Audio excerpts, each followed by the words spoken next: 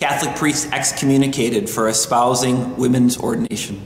Roy Bourgeois, whose friends put up billboards like this that you might see different places, thank you to someone for sending that in, was excommunicated as a Catholic priest because he unrepentantly called for women's ordination. And Roy had these two reasons, which actually sound quite Lutheran.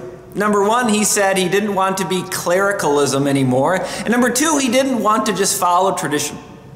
Those sound Lutheran, right? Being anti-tradition, just doing things because we've done them, or anti-clericalism, this idea that the priest or pastor is holier because of his vestments or his position. A Catholic priest was excommunicated for holding to Lutheran teachings. Now, we don't agree where he took them, but the concept, though, the idea that a man who teaches follow tradition would eventually say, tradition burned me out. Here's the problem with man-made laws, because when you invent them, you rebel against them. You need something greater than what we can make for comfort.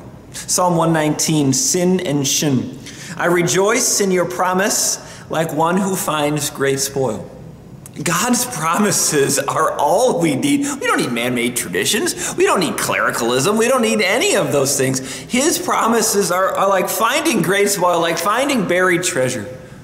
His promises to love and provide and protect and care. His promises to be with you and listen to you. His promises that the world may rage against it, but his church will never fall. These promises, they are worth more than anything humans can devise. Don't believe the lies. Don't follow tradition. Follow promises. They're as wonderful as buried treasure.